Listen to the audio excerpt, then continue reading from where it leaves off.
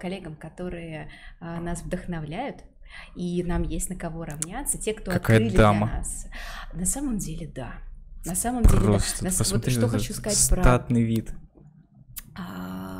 Я вот еще про турецких переводчиков. На самом деле, я хочу сказать, что все переводчики, они, конечно, работают в тени. И вот здорово, что раз в неделю переводчик — это звезда нашего эфира, да, вот он в центре внимания, потому что это засада. То есть есть чудесные, невероятные люди, которых хочется рассказать, у них нет фотографий, просто нет. И, к сожалению, сформировать мы их уже не можем. Но они как бы легенды, и они уже не наши с вами современники. Да. В общем, вот Ольга Лебедева, к счастью для нас с вами... Она вот сфотографировала. Ну, да, остался у ней такой чудесный портрет. И что хотелось рассказать. Это была невероятно эрудированная, начитанная женщина своего времени, причем, вы знаете, это был тот человек, тот переводчик, и почему на самом деле это очень хотела про нее рассказать, она открыла для Турции Пушкина. Пушкина для Ни много Турции. ни мало. Ого. А также Толстого. И я считаю, что это просто невероятно. Причем она это сделала до того, как приехала в Турцию, как она побывала в Турции. Просто восхитительно. К сожалению, не можем спросить, правда это или нет, но я вам расскажу, какие были домыслы, что на самом деле там уже мы сами решите. Критическое мышление — это здорово, может быть, поищите, кто-то поищет еще больше информации, но о чем хотела рассказать? Хотела бы ее описать словами ее уже современника на 8-м конгрессе востоковедов в Стокгольме, потому что в первую очередь она была востоковедом. Члену турецкой делегации, это был издатель и писатель Ахмед Мидхату Эфенди, была представлена вот эта женщина, и он ее описал следующим образом: не превышавшая 40 лет женщина среднего роста, которая, кроме русского, являвшегося родным, владела также французским, немецким, английским, османским, арабским, персидским языками, а также обладала великолепными способностями играть на пианино и рисовать. В общем, мы ушли, да, мы встали и ушли после вот всего этого описания. То есть талантливые люди, талантливо в всем, да, действительно. Она просто великолепна. Столько языков, столько всего знать, столько уметь. Подожди, там еще турецкий. Сейчас добавится, минуточку, я не закончила. Еще и турецкий. Ну, конечно же. А на самом деле назвалась она Гюльнар. Протянула визитку, и только потом, уже вернувшись домой, вот Ахмед Мидхат, он заметил конверт с ее настоящим именем и узнал, что она на самом деле является супругой городского главы Казани, князя Лебедева, и он принадлежал к знатному дворянскому роду, она была графиней. И на самом деле она попросила Ахмед Мидхату держать эту информацию в секрете. Интересно, да, почему? Это такой... Нет, я думаю, что это было не важно для нее, да, то есть это был человек немножко, я думаю, опережавший свое время в этом направлении. Когда же вообще ее имя стало известно? Потому что она на самом деле такой известный востоковед, известный специалист по иранскому языку, татарскому языку, и она перевела с татарского языка на русский книгу иранского правителя. Это вот было первое ее произведение, которое она сделала.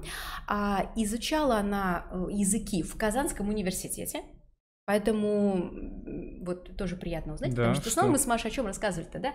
Москва, Питер, а тут Казань. Да, мне кажется, надо Омск поискать. Видишь, это все будет скоро на одном. Скоро и Омск, поверь, скоро вот с нашим ОМГУ. Да. Евгения Дмитриевна обещала в прошлый раз, что все будет на высшем уровне. Так вот, на самом деле в Казанском университете она изучала историю, культуру тюркских народов, и она настолько прониклась, что взяла этот псевдоним Гюльнару, сделала визитки, и вот ее так и знал турецкий мир. Зацепил это. Да, так вот, именно этим именем она и представлялась Ахмеду Мидхату. Естественно, они вели переписку. И вы знаете, самое интересное, что вот в этой переписке они состояли там долгих 8 лет, и самое замечательное, что только в 90-х годах она первый раз приехала в Турцию. Но вот по поводу домыслов. На самом деле существует теория о том, что еще до этого конгресса, то есть в 1981 году она побывала уже в Турции, но Турецкие власти решили, что она может нести какую-то пропаганду каких-то политических, религиозных русских мыслей, из-за чего они не позволили вот это первое пушкинское произведение, которое она перевела, опубликовать. Вот себя так. Вот по поводу политики, да? То есть она, конечно, вмешивается. Она, конечно, может быть еще и отдельно от человеческих отношений, но вот, к сожалению, так случилось. А на самом деле очень много было таких с ее стороны, в том числе, жалоб вот на цензуру, на вот эти вот все-таки политические моменты, которые мешали. Это, я думаю, не только у нее, это у многих творческих людей подобные жалобы были. Да. Это именно так. Да. Но благодаря вот своему коллеге Мидхата, вот Ольга Сергеевна, она была такой очень приятным гостем, желанным гостем на всех турецких каких-то стамбульских культурных вечерах. Стамбульская культурная элита ничего против не имела, политических каких-то предубеждений, стереотипов тоже, и поэтому вот свое место наша гостья, наша героиня, она заняла. Вот, и проживала она там в гостинице, очень часто все гостиничные номера представляли себе просто литературные гостиные. Вот считай, мы перенесли в 18 век, 19 перенесли в Турцию, в турецкий Стамбул. Я почему-то себе не могу. И как вот представляю себе, как они читают Пушкина, потому что они прям читали. Да, они прям читали Пушкина, ты же представляешь, да? У тебя очень хорошо получается представлять. Вот, но первые... Только в 90-х годах, то есть есть теория, что она все-таки раньше там побывала в Турции, но тем не менее там прошло 10 лет, и только через 10 лет пушкинская метель, а я надеюсь, что все сейчас либо вспомнили с курса русской литературы в школе, либо погуглили это стихотворение, а его напечатали в газете. Вот. Вторым русским автором, я диктую, да, был Лермонтов. Самое классное, что она переводила на турецкий язык. Здорово, то есть да. Нет, в основном я что рассказываю, да, когда, например, с какого-то языка на родной, да. А она тут переводила наоборот. Причем, так как она владела французскими и английскими языками, она в том числе переводила и открывала для турецкого читателя французскую и английскую литературу. Это тот случай, который мы до сих пор сейчас, да, нам сложно найти специалистов, которые могут там с польского на английский, да? Да, или с польского на итальянский какой-нибудь. Или с английского на чешский. Я прям чувствую боль в своем голосе. Да, так оно и есть.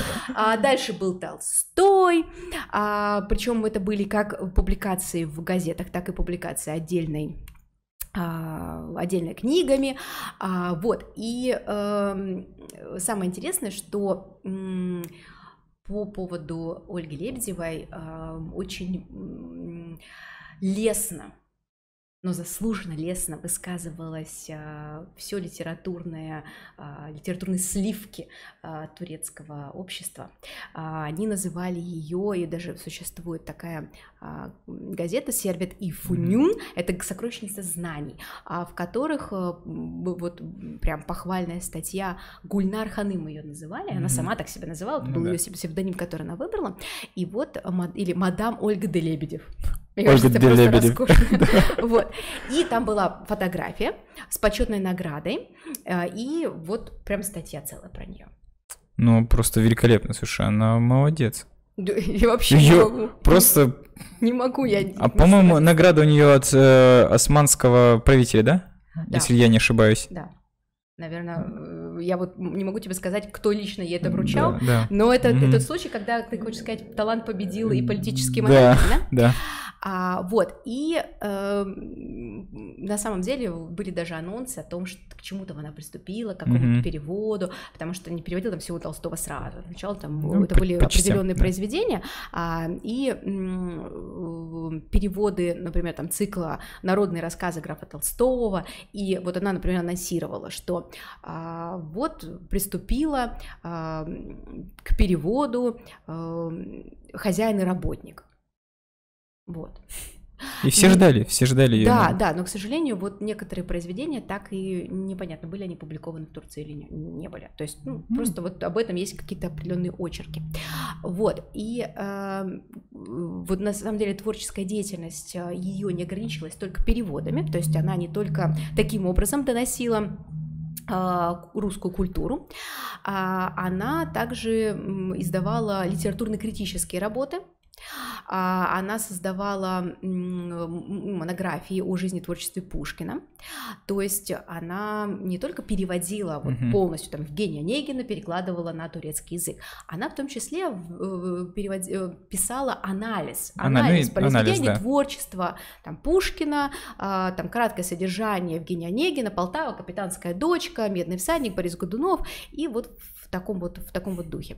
И мне кажется, это, конечно, просто круто. Да, конечно. Слушай, ты рассказала про анализ, я вспомнил из школы, да, анализы литературных произведений.